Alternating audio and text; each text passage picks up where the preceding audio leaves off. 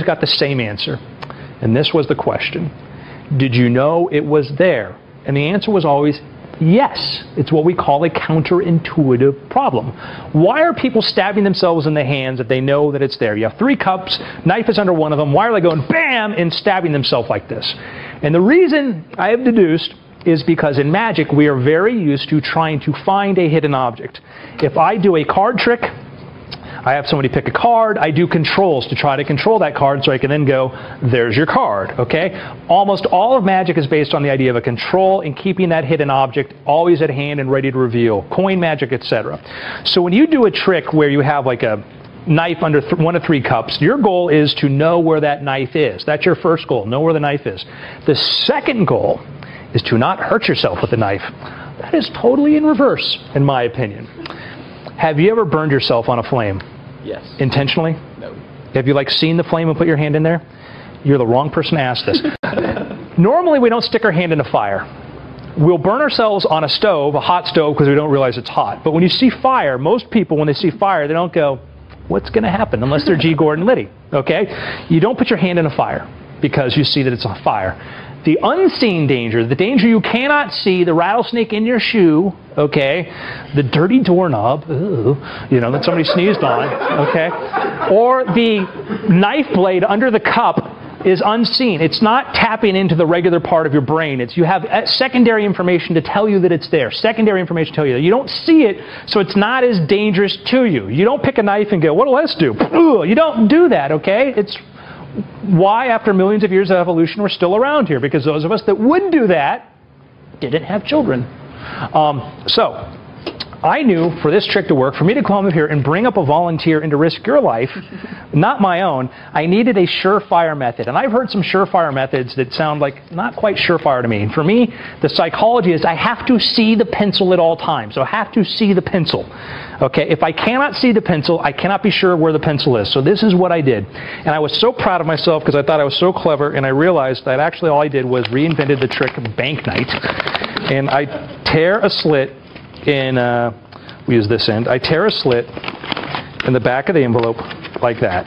I used to use an X-Acto blade to cut it, but nobody cared. I have a slit there, so when I take the pencil and I openly place the pencil inside of there, I'm actually sliding it in through the back there, okay? So the pencil goes in there, I can see the pencil at all times, okay? Guess what I'm never going to do? I'm never going to give Tyler an envelope with a pencil in it and tell him to stab himself. Probably, okay? Not unintentionally, okay? So I close this up and I can, look at that. It's for all the mommies out there. Or the daddies, we're not going to judge, okay? I close these, I got all these shut, and after I seal that inside of there, gravity keeps that from falling out. And so we use 3 envelopes here because we're lazy. I crumple these up like so. And now what I want to do is I bring them up so the danger side is there. You want to be careful that your pencil does not slide out. That would be bad, okay? So I just keep this in an angle. I hold on to this envelopes and I give them a little mix up.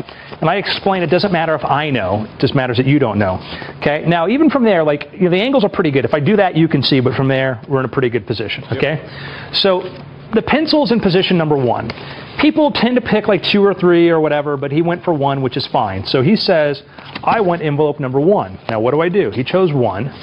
How do I handle this situation? The pencil's in envelope number 1. It's a panic. What do we do? The trick's ruined, right? It's ruined. I might as well just give it up right now. Wrong. Have hope, little one. I just pull this up like that. And there's the pencil.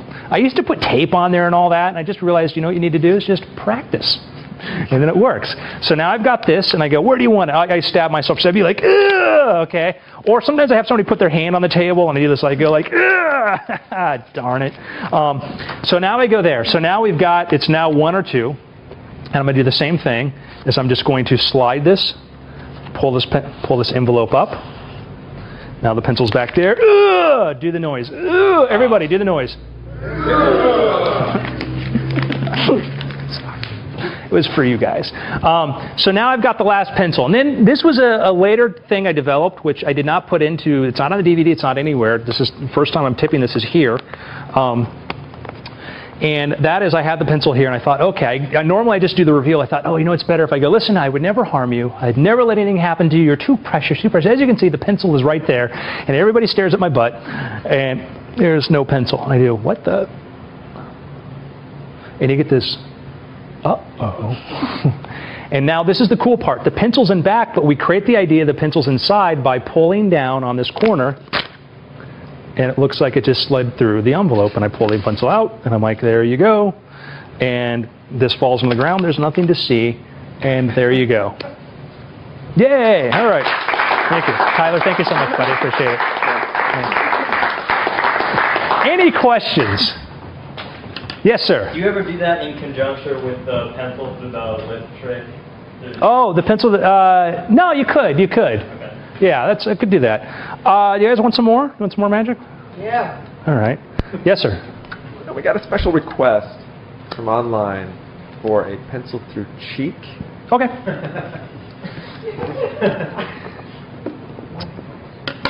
For you guys. Normally, I don't use a sharpened pencil. I haven't done this in forever. And I'll tell you a funny story after I do this. I haven't done this, so it may look like not very good. I don't know if you can see this, but in my wilder days, I actually had a piercing done here. It's hard to see. It's called the high cheekbone piercing. And true story, this was on my DVD Shock Effects, which is a great DVD, by the way. It's jam-packed with a lot of fantastic magic. My mother has never seen any of my magic DVDs. That was the first DVD I did, and I think this was the first trick, and she saw the pencil go towards my cheek. She shut it off and said, no, I'm not going to watch this. Everybody's a critic. So, try this.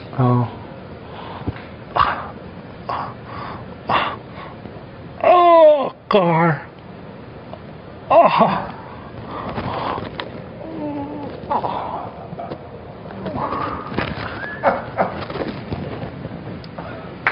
I think it would have been better if I had to take my clothes off, guys. Come on. All right. So, graphite. So, this trick came about because, like, you've seen the one, like, the thumb through the ear trick and all that. I was standing in my bathroom one day with a pencil going, wonder what I could do with a pencil. It's a fair question, okay? And I thought, you know, what can I do with a pencil in my face? And so I played with like a tongue thing and some other stuff, and I thought about that thing with the ear, and I said, what's like malleable on my face? And so I thought, like, what if I kind of did the same thing? So,